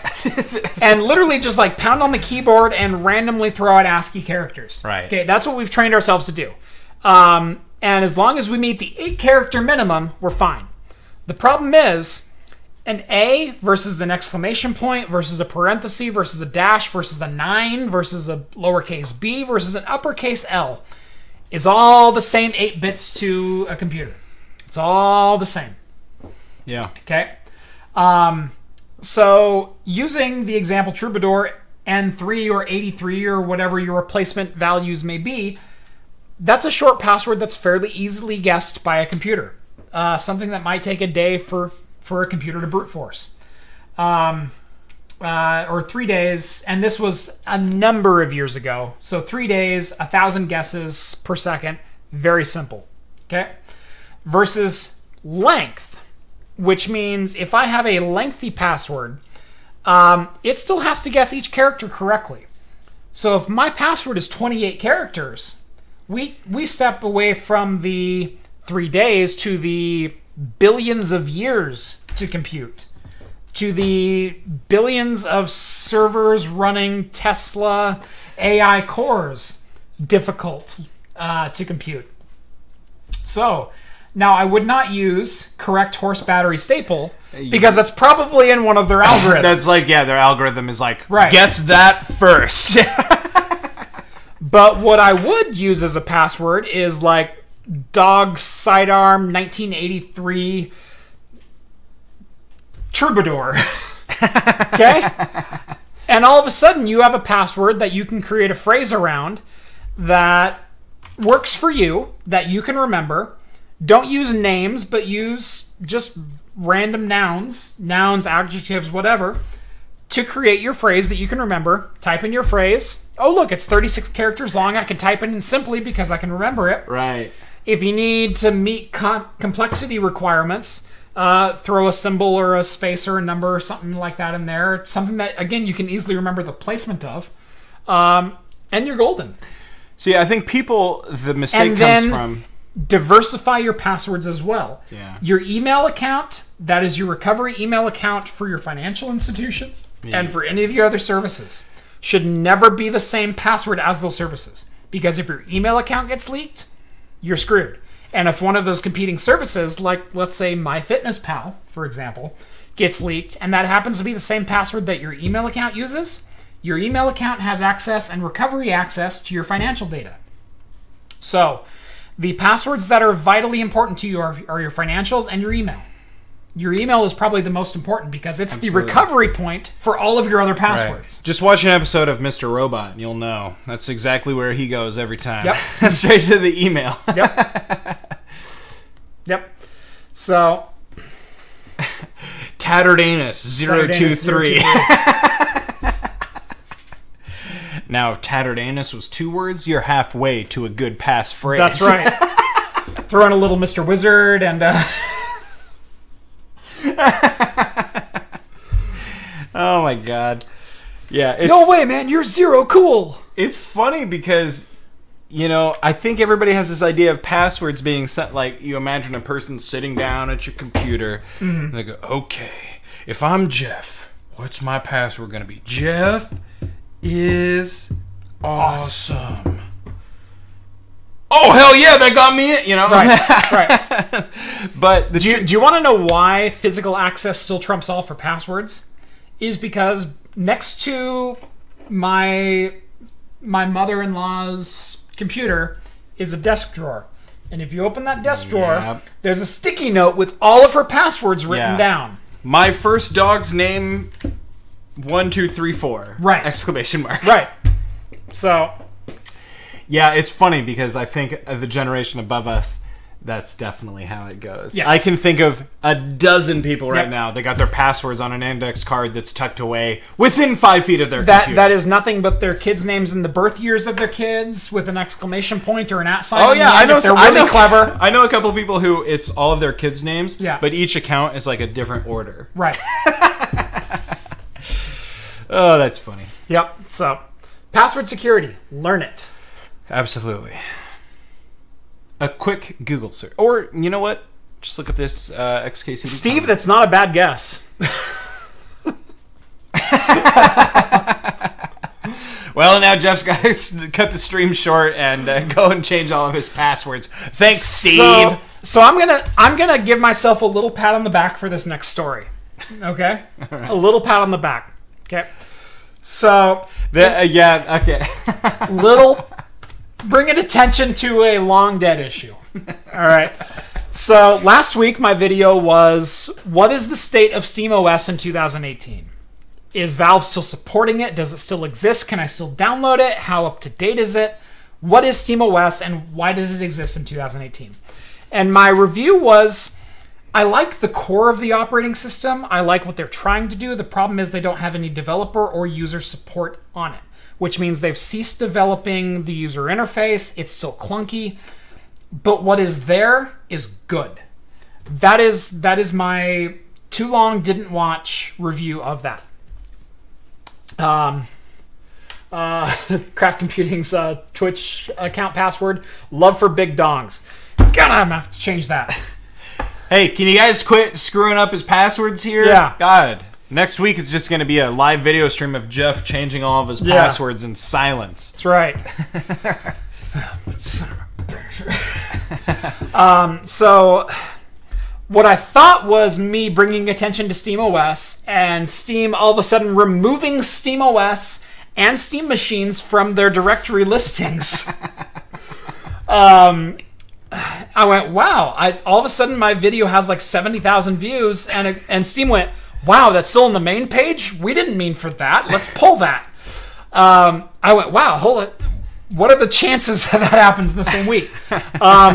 So I was feeling like really good for about a day. And today, Valve actually released an official statement regarding the removal of those from their main page. And basically what it says is, no, we are still fully committed to a Linux infrastructure future that includes both SteamOS and Steam hardware, so Steam machines. We simply removed it from our main page due to it wasn't receiving enough traffic to justify its position there. Which kind of goes back to my point about no one's using it. No one's going to Steam and downloading SteamOS and installing it on their machines. I mean, do you know anybody using it? No. Right, exactly. So there you go. Right. What's really funny is I thought it was a very unique topic to tackle. There's like 2 other YouTubers who tackled it less than a week after I tackled it. One guy actually bought a Steam machine the same week that I reviewed SteamOS and posted a review like 3 days later about Steam Machine and why are they still selling an Alienware with a 960 2 gig card in 2018 and does it work and how's the OS work, and it was a really great view. But yeah, it was just kind of interesting that I post something on Steam and all of a sudden no, we don't do that anymore. Oh wait, we totally do that still, but we're not gonna like advertise that we do it still. Right. That's bizarre. You know, I had a similar experience. When did you post that video? Last week? The 23rd. So yeah, about a week ago. Just over a week ago.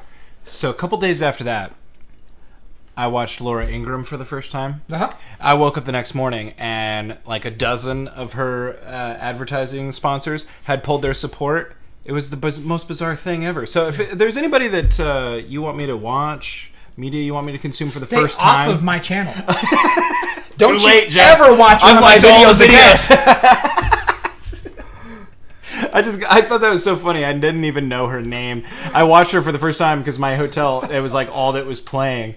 And I wake up the next morning and it's all over the news. I'm like, what are the odds? I mean, it kind of goes back to that, not necessarily confirmation bias, but you learn the model of a car and now you see it everywhere. Yes. Probably what it is, but so it just made me laugh. I will say, in November of last year, I bought myself one of my dream cars. It's a car that I've wanted since I first saw it on the road, since I first saw it in the dealership. I bought a 2003 Toyota MR2 Spider. I love the car. I got the exact model that I wanted. I got the exact configuration that I wanted. Yeah. Sought this car out, paid more than I wanted to pay for it. But I went, I'm in a position I can buy a car that is just for fun and commuting, and I have a truck still that that I don't have to drive and spend 16 miles to the gallon to commute to work. I can just drive my Spider everywhere, and I love the thing.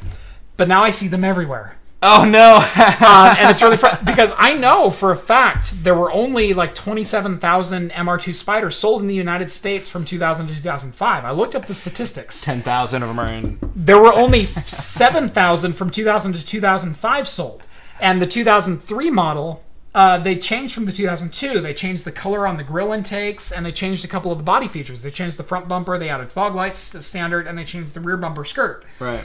And I'm seeing more of the 2003s than I ever have before. It's like, there's only 7,000 of these in the States. There's no way there's 5 of them within driving distance of me. But sure enough. That's ridiculous. There's got to be a database we should find and look up all the people that own this car. Totally should. Let's see. Someone said this could our password talk could totally tie into social engineering talk. Yes. Social engineering is actually more prevalent than it has ever been in the hacking community. I work for an organization that is not huge, but has enough data in it to be valuable. And the thought before in security was, we're too small a target to ever be hit. Why would anyone deal with us? Absolutely not. We got an email. We've gotten 4 of these email attacks now that are from our CEO to our business director saying, hey, I need every employee's W-2 from the last year as well as their financial information. And I need this for a report, and it's due at midnight tonight, and I'm really sorry to hit you with this so late, but can you put this together, and I need to crunch this data, and I'm at this conference right now, and... My response to an email like that is always, sorry, you should have hit us up before today. Right. Well, you would think that. But here's the thing. It's an email from your CEO. Oh, no. On a Friday afternoon. So they time the emails. They time the emails for... What they will do is they will look at public relations events related to your company to find out when your CEO is not going to be around. And so That's smart. And so they will. And so usually it's like, oh, your CEO has an office just down the hall from your business manager. And so if you get a weird email from your CEO, you can go, hey John, did you just send me an email? And they go, no. And you go, oh, okay, delete that one. But no, John's out of town. And all of a sudden you get a critical email from John that says, I need all of this information, and I'm really sorry, but it's for this report, and it's due at midnight, and I completely put it off. And won't you just be the most model employee and put this report together for me? For me, your loving, caring boss. And like I said, they do it on a Friday afternoon, so they have all weekend to do with the data whatever they want to do with the data. See, something that I do is security consulting, and I don't like talking about what I do live, but John spoiled that last week, so if you really want to know, go look up that episode. Episode 25, apparently. 25. And so part of what I do kind of on the side of that is security consulting. And that includes almost every client that I've ever had putting in place protocols for emails like that. But phone calls are huge too. Yes. Phone calls are huge. Yep. You get people calling in. One of my clients had a person calling in posing as the person, as the company rather, who installed their security cameras and their DVR. Yep. And they said, hey, look, we're with blah, blah, blah company. You know, we did your cameras, and for some reason they're down right now. We need you to go, and we need you to go right to your router and look at all this stuff and give us that information. Yep. Or whatever. It's like, come on. But the problem is if one of my people wasn't there, they absolutely would have done it. Totally. I mean, in the movie Hackers, the opening scene I can shut down Intel. The opening scene is Dave Murphy calling up the cable company, and yeah, my boss is really up my ass about this report I got to get done. And hey, could you read me the little number on the side of the white box there? Absolutely. And he reads the number, being a dutiful security officer, knowing that jackass CEO, you know, always has his thumb on me, and I just want to help out this guy that he's got the same thumb on. And it's quick. You could be the most dutiful person ever, but it is quick how your brain turns around so quickly the moment you're presented with all of this information. And you want to trust people. I think that's our natural inclination. You want to trust people. You want to trust and you want to help. And especially if they're friendly. Yes. Especially if they're friendly. I had a guy today, I called Comcast of all companies today, because I'm moving. My current ISP isn't where I'm going to be, so I had to deal with Comcast. But I got the nicest guy. And he goes, okay, well, you know. And of course, I always get skeeved out a little bit when they're like, well, we need your social security number and blah, blah, blah. Well, anyway, and I'm going with it. I give him my birth date. And he goes, no way. We're born on the same day. Instant best friends, right? Right. Imagine, that's all the tiniest piece of powers information. activate. Right. Just imagine, though. That's all the information that person needed to give me before I thought, in my mind, oh, this person's totally trustworthy, right? You can get that information from anywhere. It's on my Facebook account, for God's sake. Somebody calls me up and they say, hey, Rhett, what's your birthday? Right. So is mine. Yes. Oh my God, no way. Well, we're birthday bros. Besties. Hey, we're the same sign, so clearly I can trust you. But it's that easy. And all of these types of people, social engineers, you know, they carry around a copy of Dale Carnegie's How to Win Friends and Influence People. And they use all 15 of their little tricks, or however many it is in there, you know? And the idea's been around for a long, long time. And what's the guy's name? Frank Abagnale. Yeah. He's featured in the movie Catch Me If You Can. Catch Me If You Can. Great movie. Great movie. And the show White Collar in USA is based off of that character. And they run all these classic cons that are not based on having access to anything. It's this idea of social engineering. Yep. One of his biggest cons, one of his first cons, which was hugely successful, he went to a costume store and bought a costume of a security guard and sat by the drop box for the bank with a sign over it that said, the drop box is out of service, leave your money with the security guard. Yep. And every single person with a cash bag who was turning in that cash bag for the retail organization that they worked for that night went, oh, he looks like a security guard. Yeah. Here you go, sir. Absolutely. Trusting, want to help, don't want to make a phone call. I want to make my boss happy, and if I don't drop this off, and if I call him in the middle of the night, he's going to be upset with me. Absolutely. I got to do what the sign says. Absolutely. Now, they could have just moved the sign and put their money in it and been like, better safe than sorry. Like, how does a drop box not close? Work, right?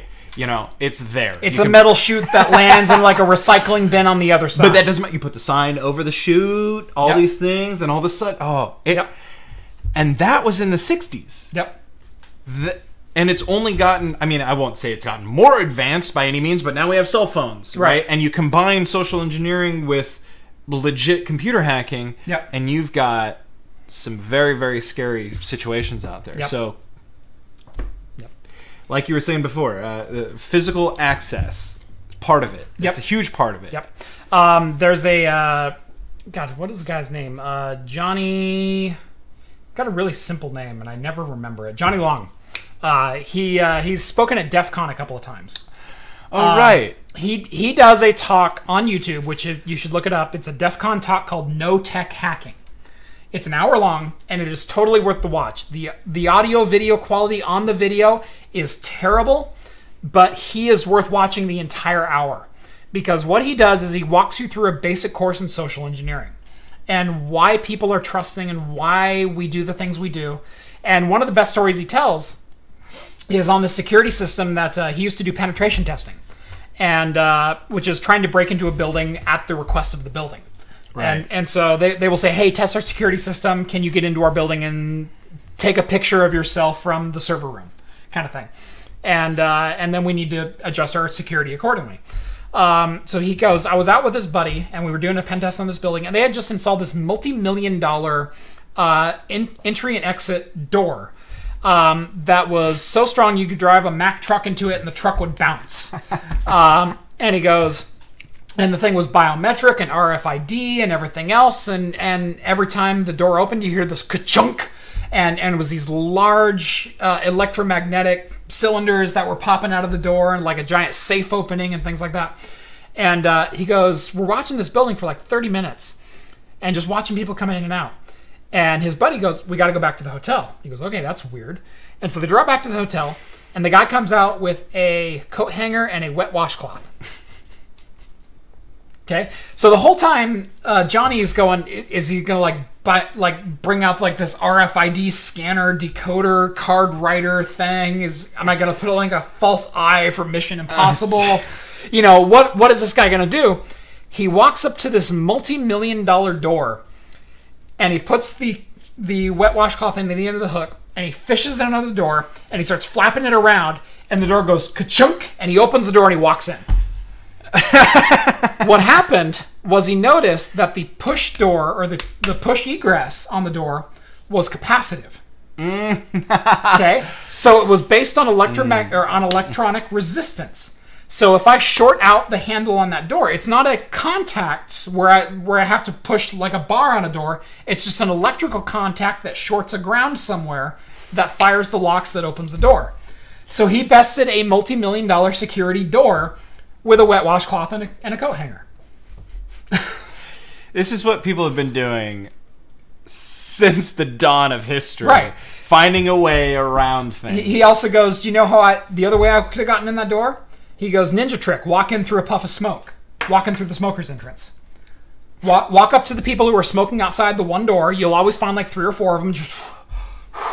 You just stand there for a few and smoke. What you do is you walk up and you grab your cigarette and you go, ah, damn, you got a lighter on you? I left mine in the car. Yeah, no problem. You strike up a friendly conversation. Absolutely. They open the door and you walk in behind them. Absolutely.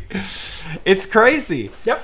And we all do it. I've worked in so many places or worked with places all the time where the sheer act of having the right colored shirt on and looking like you belong. Yes. Confidence is number one. I always think, to me, it's always walking around with a scowl on, too. Yeah. Like, you walk around like... Looking slightly inconvenienced. Oh, God. Yeah. It goes so far. You don't walk with your hands relaxed. You ball them up a little bit, right? You don't, like, let your arms kind of wave. No, you're moving them, right? Yep. And you just got a scowl on your face. Nobody will talk to you. Yep. God, that guy's having a bad day. He's got a clipboard and looks like he's pissed off at someone. I don't want to mess with him. That's my boss's problem now. Right, exactly. So he also showed a badge that he printed that was an AT&T badge with his face and name on it. His face and his legal name. It said Johnny Long on it. He goes, this card has gotten into me into more buildings than I can count. AT&T doesn't make house calls to inspect your cable closet. But if you show your badge and go on with AT&T, I need into your MDF. Absolutely. They'll go, oh, absolutely. You must know what you're doing. I've done technician work with certain places, and I have a legit name badge and all that stuff. And I say, look, I'm Rhett with so-and-so. I have a scheduled appointment today, which is the truth. I'm not lying. Right. And they're like, I don't see you in here. And it's like, so what, you expect me to come back tomorrow? Well, and it's like, John already put me out 2 weeks. Do not make me come back here. I drove 2.5 hours to be here, and now you're going to turn me away? No. If I don't get paid for this, I'm going to talk to your boss, and I'm going to tell him that Bob said that I couldn't come in to do my job. Right. And all of a sudden, you have gone from someone who is a security threat to someone who is inconvenienced, and you have the ability to help. To make their inconvenience go away, to make your boss happy. Absolutely. And all I did was social engineer my way into your wiring closet. See, and the sad thing is, I didn't do anything that was, bad for them or whatever, but I still did that full well knowing, what I was doing. And then essentially I'm like weakening the chains a little bit as it is. I worked for a company for a number of years that required us to carry ID on premises at all times, to wear ID at all times. I didn't wear mine. Do you know how long it took them for one person to stop me in the hall and say, hey, should you actually be here? Guess how long? Probably, I don't know. In my mind, it's like weeks. But who knows? Oh, months. Years. Oh, God. No, I'm kidding. 4 years. 4 years. I was stopped once in my first 4 years of employment with a company that requires you to wear identification around your neck at all times. 4 years. I used to do post security back in the day, which is like, rent-a-cop type stuff. And I was working at some factory or sawmill or something like that, and got to the point over the years where I'm a little jaded, and well, it turns out the uniform doesn't matter nearly as much as people say. And I remember one time showing up without wearing my duty belt. Gold. Well, it was the belt in particular, And I show up, and somebody stopped me, and they go, "Sir, who do you work for?" And I told them the company, and they go, "I can see that by your uniform. I'm just a little curious. You're not wearing your standard issue uniform." And I said, "No, sir, I absolutely am." And he goes, "You're not wearing your belt. You don't have a belt?" I said, "No, I do. I just never wear it because nobody's ever here." And that was probably like 2.5 years worth of never wearing that damn thing. Somebody called me out. Turned out he was one of the higher ups in the company, luckily, but it was just one of those weird things where somebody notices that weird, minute detail. Exactly, and that's all it takes. Right. And when your standard dress is a button down and a tie and an ID badge around your neck, you can fool anyone. Oh, yeah. The greatest quote is, you can go anywhere you want if you look important and carry a clipboard. Yeah, clipboards. You can get into any closet. You can unlock any door. You can go anywhere you want. And I'd add on to that, looking slightly inconvenienced. Oh, absolutely. I don't want to be here. I just drove 3 hours to wait 30 minutes on your ass to verify my appointment time.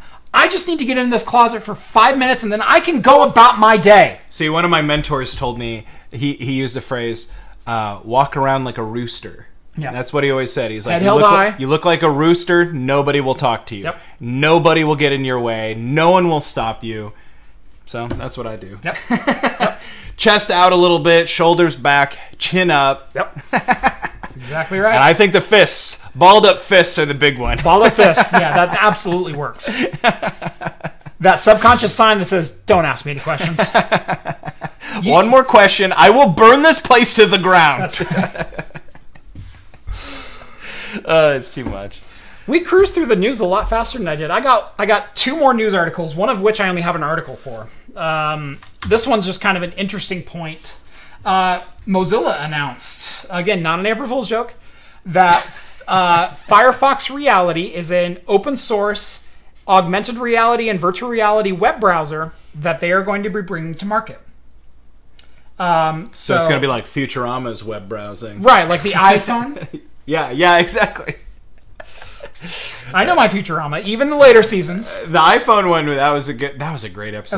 episode. But even in the earlier seasons, they're like, we got to go onto the web, and he's like, oh, okay. And then I can't remember how they do it, but they're like, no, they put on the VR headsets. Oh right, yeah. Because that's the episode where he downloads Lucy Liu. Lucy Liu, yeah. Let's go on to eBay. Where is that?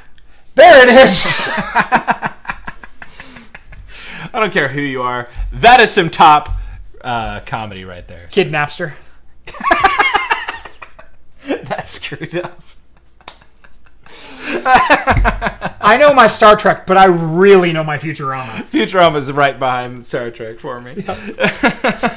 In fact, I'm sure we've probably mentioned it like 3 or 4 times, but one of our first interactions at Capitol Tap Room was spitballing with Chuck about Futurama quotes. Going back and forth, and who could one up the next. That was before Netflix took off the first 5 seasons. That's right. Sadly. Well, I got my own Plex server with all of them on it. Oh, there you go. Lucky you. And I have a tutorial for how to set up Plex on your own FreeNAS box, so you can follow my link to Craft Computing YouTube page and find out how to set up a home server yourself. I won't tell you where to get the episodes from, but if you sail the 7 seas, I'm sure you can figure that out. Absolutely. I have that video bookmarked for the future. So. Now, I will say, I did not download the Futurama episodes. I own the DVD collection. I do too. Yeah.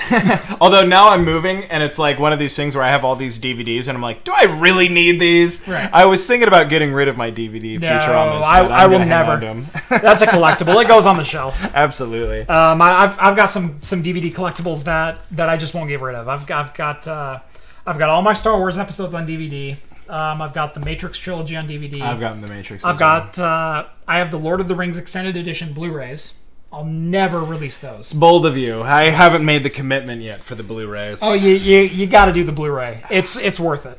I've listened to every commentary on the extended edition DVDs. I haven't quite listened to them all. And there's like a dozen. I've listened to a number.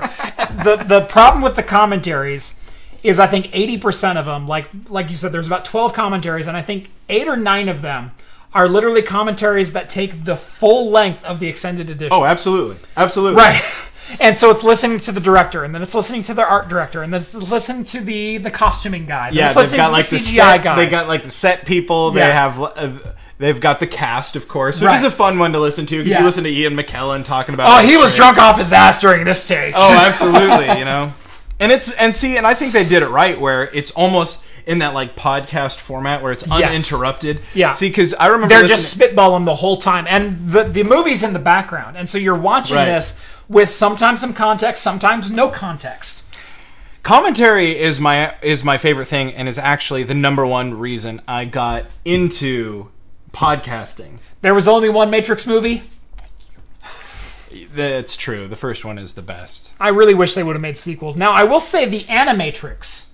I love the Animatrix. Animatrix is amazing.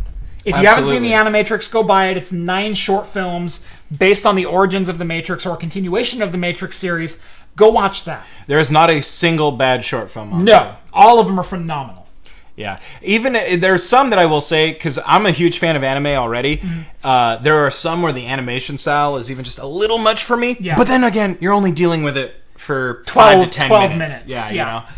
And there are some that are so good. Yeah, there's some the origin stories are just the whole magnificent. The whole lead up to the war between machines and humans. Amazing. It's a 2-parter. Yep.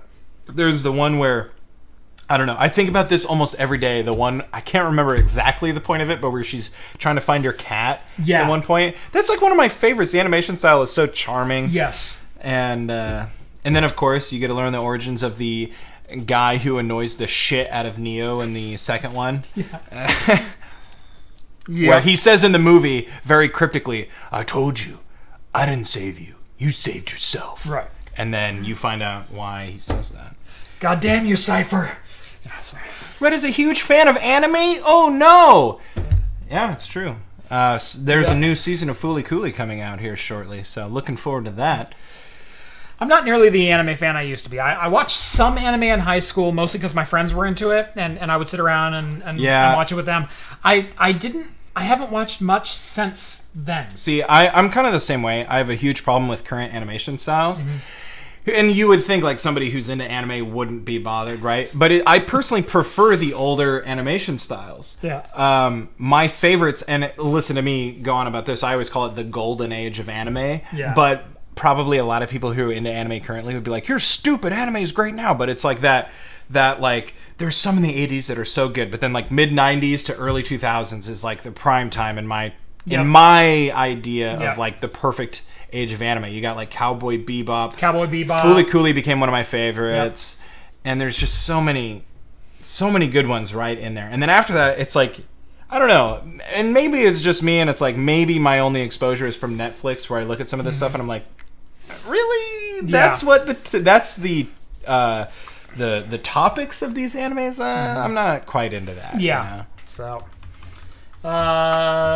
Trigun is great. That was one of my favorites from back in the day. Although I'm always hesitant to say Trigun because it was on Adult Swim and all this, and it's like a little childish or whatever. But... Oh, we're getting into some Star Trek ordering here, and they're throwing in Futurama for good mix.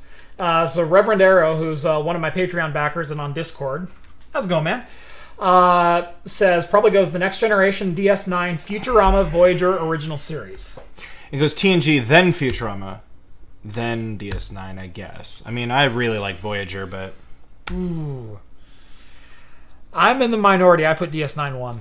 Oh, I put DS9 1. Well, you're wrong. I put DS9 1. They both get good at the same time. Although I really like Season 2. They get good at the same time, and I will say Season 2 of TNG is fantastic. Yeah. In its own campy way. Yeah. But I will say no show on television ever has better 4 through 7 seasons than DS9. Nothing. End of discussion. I don't care about Locutus. I don't care about the Year of Hell. I don't care about anything that happened on any other Star Trek. DS9, Dominion War, trumps all. I can't argue. You can't argue with it. With your opinion. Which... Oh... No, don't get me wrong. I love DS9. And it's like back at the tap room. Me and John used to go back and forth about this all the time. Yeah. It's like he was always trying to like pitch. He loves DS9 TNG. to me. Yeah. Well, he was trying to get me on DS9, and it's like, look, I get it. DS9's great. TNG. So then it got to the point where we'd only talk TNG because he just gave up and trying to figure it out. Yeah. Back to this again. Absolutely. It's only an hour 46. I warned people it would be a 2-hour show tonight. We had a lot of news. We actually got through most of our news. No, I meant you were back to the Star Trek. Of course. Yeah, it never goes away. My wife, of all people, is surprised we're talking about Star Trek again. My favorite Star Trek character, however, is Obi-Wan Kenobi. So... I'd go Gandalf. I can't... Okay, well, yeah. Very, very close in my book. I mean, there's only a few people who... The gray, not the white. There's only a few people who could deliver the cheesy line, do or do not, there is no try, as well as Gandalf. So... I got nothing for that one. I was going to try to throw a Doctor Who reference, but I was trying to take it away from Star Wars to Doctor Who, but I couldn't think of one either. So I was like, Yoda, quickly! I was going mechanical dog. What's the... Surely I can get something in there. No, it all just went fleeting. Fezzes are cool. I wear fezzes now. Yeah, that's right. Of course we're talking about Star Trek. Yeah, what else is there to talk about? Who do you think I am? I think we'll wrap up with my last tech point, which I actually didn't bring up a slide for. Vive Pro official pricing for not just the headset, but the whole package was announced. Right. $1,100. Not bad. Not good. Really? You think so? Way too high. What was your ideal pricing? $800 for the full package. What does the full package include? The full package includes the Vive headset itself, the controllers and the lighthouses, and then all the cabling and boxes and things like that. Here's my problem. Okay, let's hear it. As someone who has been invested into VR since the original Oculus DK1, I was a backer for DK1, I was a backer for DK2. I bought a Vive at the initial retail release. Okay, I don't have an Oculus CV1, but I've been invested in VR for a long time. Okay. DK1 to DK2, monumental leap in quality, monumental leap in tracking. It gave us 3D positional tracking. Sure. Still didn't have any hand tracking, for which I relied on a Razer Hydra, which was an awesome setup, and playing Half-Life 2 in VR is an amazing experience should they ever bring it back. Moving from DK2 with a Razer Hydra to the HTC Vive and the Oculus Rift, which I've tried both extensively, right. And I own an HTC Vive. Also, monumental leap forward, okay? And totally worth the $300 to $400 to $800 price increases. Totally worth it at every step of the way. Okay. The price increase from $800 to $1,100 between the HTC Vive at original retail and the HTC Vive Pro is not worth it. Period. I have tried an HTC Vive Pro. Yeah. I have put one on my head and walked around it with it for about 10 minutes. Yeah. Not worth it. Okay. I guess...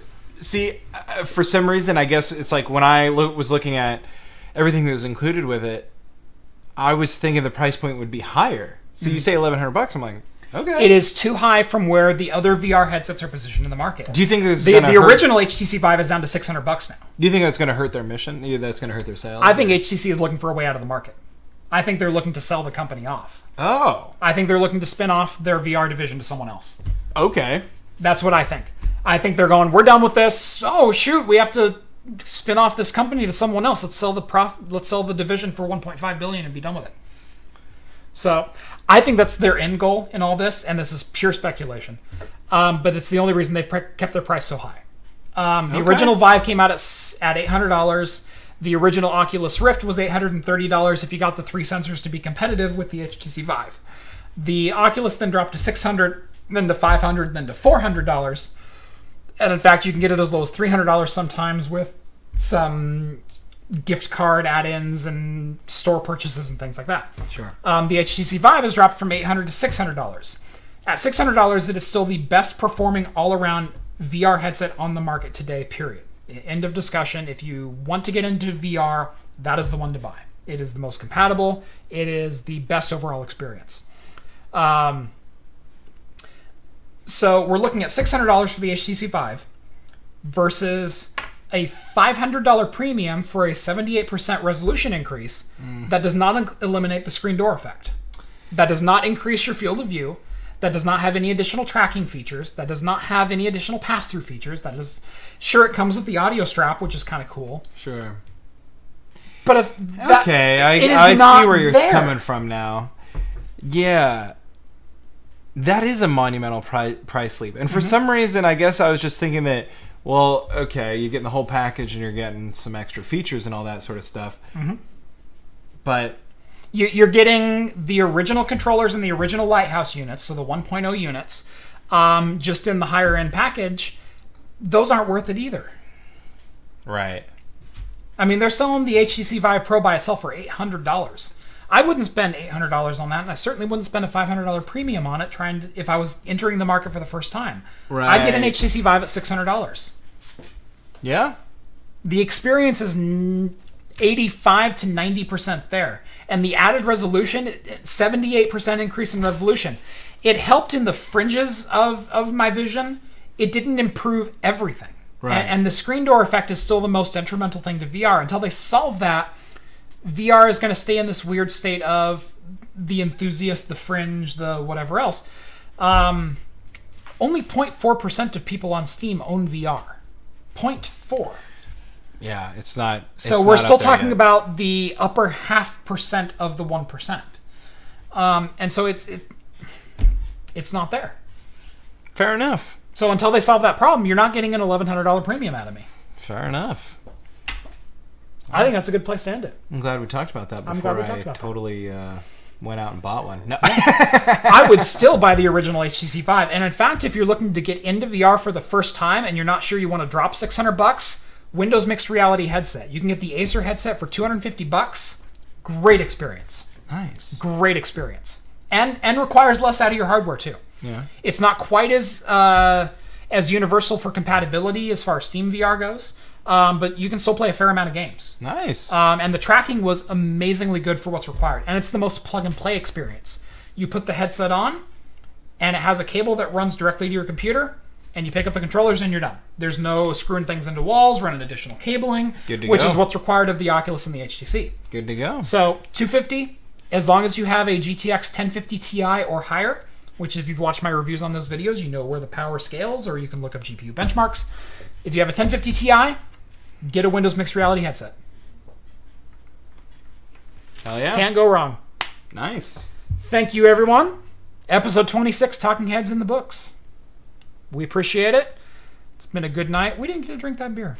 No, we didn't. It's too bad. Maybe off camera. now we're thinking. Now we're thinking. Yeah.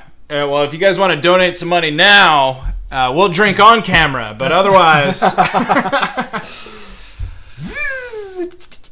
Anybody? Quick!